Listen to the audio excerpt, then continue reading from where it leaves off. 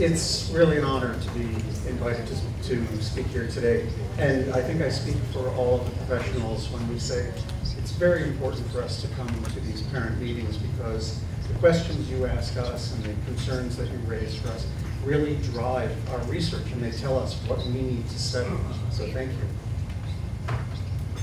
I'm going to talk a little bit about moving forward from Anne's presentation, talk about the work that I've been involved in with children and teenagers with 22q, and talk about the relationship between their cognitive profiles and how that affects their schooling.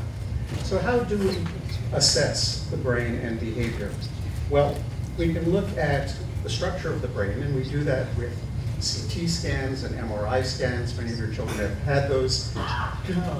We can look at how the brain is functioning, the chemical and electrical activity of the brain using EEG studies and PET scans. But really, the only way we can tell how that brain is functioning in the real world, what that brain is doing, is to do neuropsychological evaluations. So here we see changes in the brain over time, in the structure of the brain.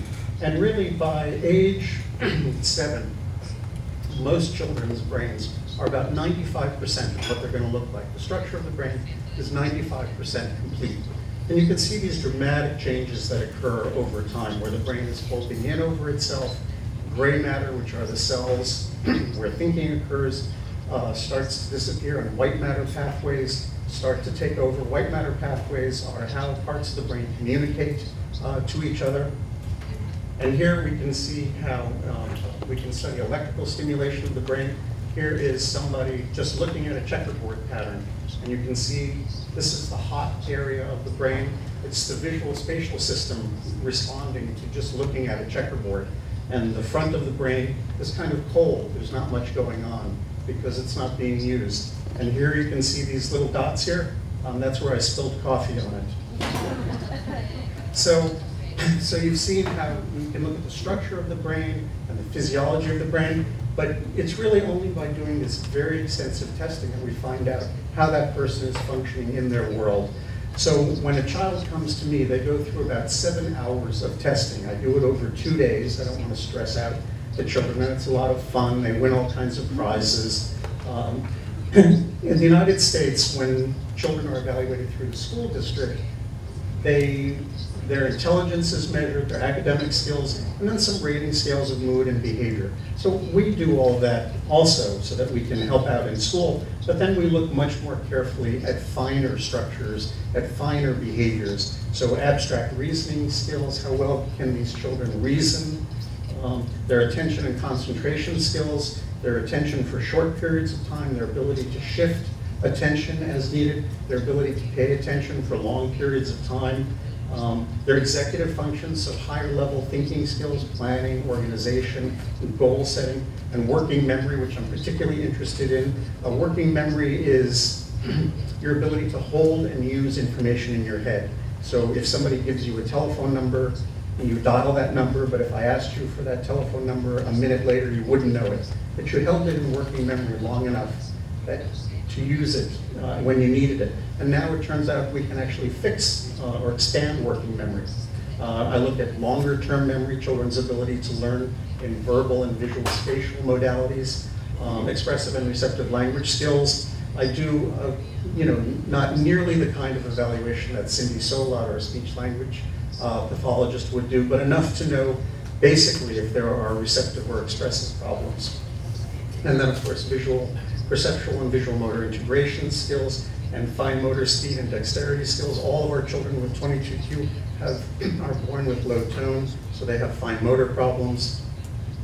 I'm just showing this because it's the most common IQ test battery actually used around the world, and from that we look at verbal intellectual abilities, children's abilities to define words, to use language for abstract reasoning, nonverbal intellectual abilities, so your ability to solve puzzles and matrices not using language, and you get an overall full-scale score. That's your grand IQ score.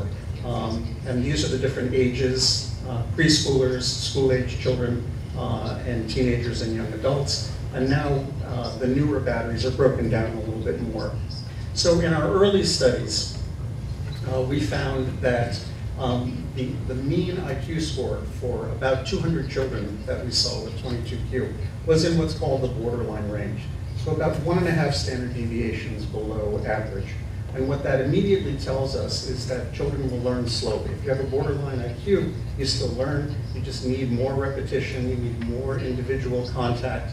But the big surprise, especially for me, expecting to see children who were born with such early language delays, I was expecting that their verbal IQ scores would be much lower than their nonverbal IQ scores. But much to my surprise, just in the first 10 children that I saw back in 1992, the verbal IQ scores were much higher, in 7 out of 10. And then every time we looked at this again and again with 100 children, 200 children, 70% of them actually have higher verbal than nonverbal IQ scores. And so the full-scale IQ score is really a meaningless composite of these very different scores.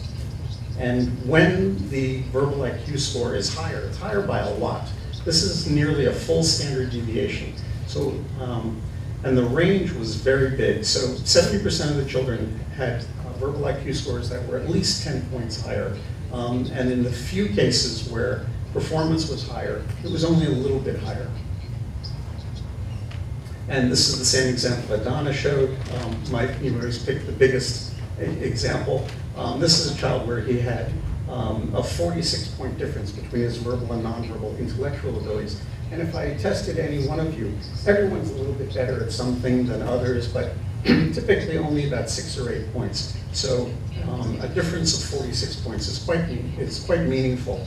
And so this overall IQ score really doesn't mean anything. And more extensive testing in our neuropsychological battery, these are Z-scores. So the bigger the bar, the worse it is.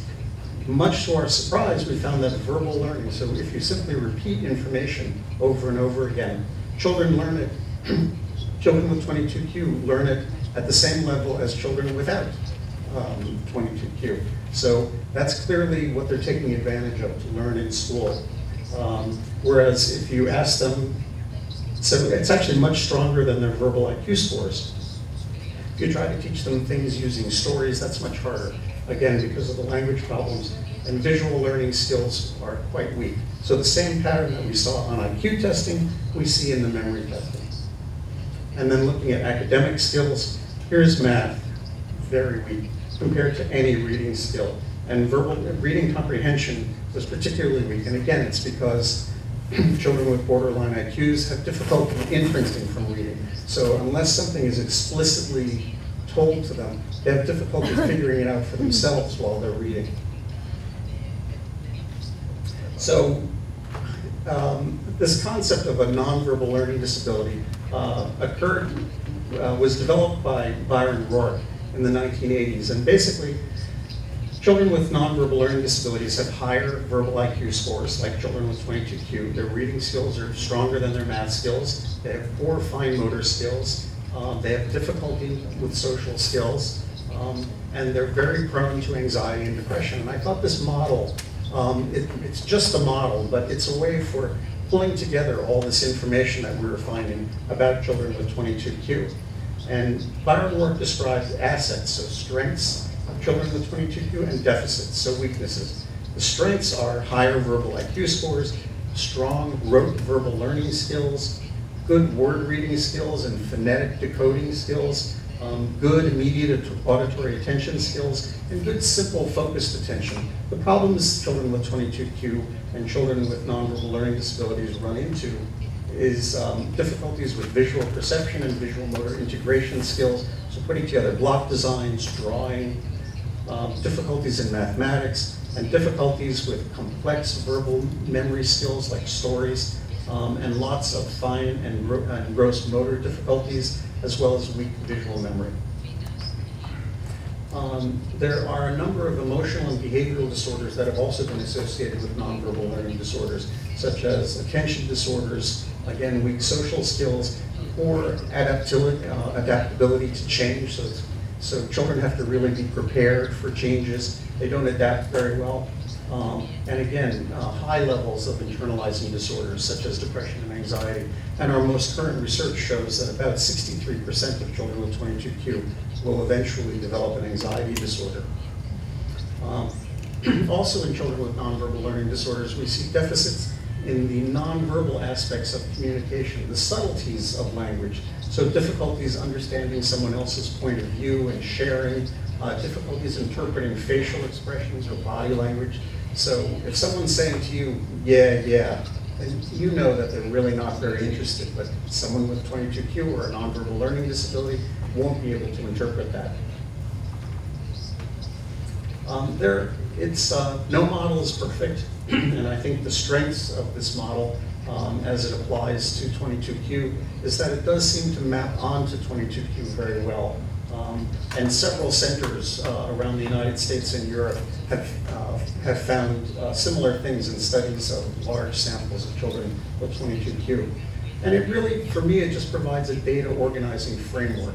And at least in the United States, this model is known to educators. So if you say this child has a nonverbal learning disability, it'll give them a sense of the kinds of strengths and weaknesses that the child is likely to show.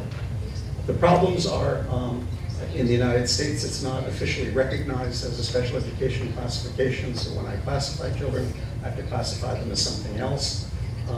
It also, as Cindy mentioned, it minimizes, or the risk is that it minimizes the impact of the very significant and long-standing language difficulties that children with 22q will have. And it also doesn't really address the executive deficits. So the higher level thinking, planning, organizational, and working memory problems that children with 22q almost universally will display. So what do we do? Well, I think as Anne pointed out, you really need a team approach at the school level. And I'm sorry that I don't know in each country how the teams work, but I'm sure that I know that they exist in every country. So they need help from special education teachers for specific classroom modifications, to teach organizational skills, to pay more attention to reading comprehension. They need ongoing work with speech-language pathologists and occupational therapists. Pediatric neuropsychologists, I think, are this kind of evaluation is really critical for children with 22q because it really expands the kinds of evaluations, limited evaluations, that are available in most schools. So the more data that you have, the more specific and targeted your interventions can be.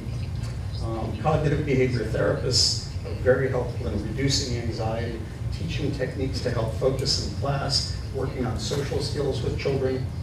Developmental behavioral pediatricians or child psychiatrists are necessary to help manage the complex healthcare needs. You basically need a captain who's going to say, okay, now it's time to do this, now it's time to do that. Many of the children I see, their pediatricians at home want to help, but they really just don't know how to address the complex needs of the children. So developmental pediatricians and child psychiatrists are specifically have that extra training to do that. So when should you do a neuropsychological evaluation? I like to say it doesn't depend on the age, it depends on key transition points, when big changes are happening in life. So preschool and kindergarten, we need to do these kinds of assessments to prepare children for academic learning in school. In the United States, in third grade, there's a big shift that occurs, and teachers like to say that children stop learning to read and they start reading to learn. So they're expected to do much more independent learning. And that's a big shift, and a lot of students start failing at that level. So they're increasingly functionally independent.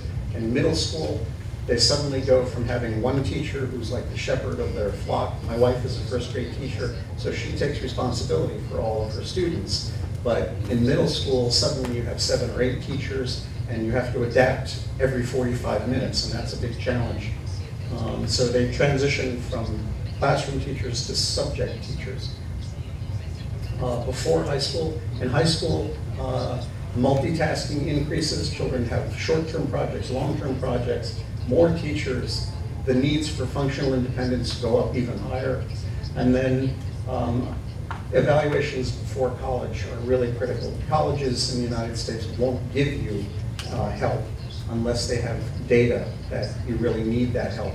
And the nice thing about seeing kids with 22q and their families for now more than 2 decades is that more and more of the children I've seen are going to college. So they're coming back to me, and I'm doing pre-college evaluations, and that's really very rewarding.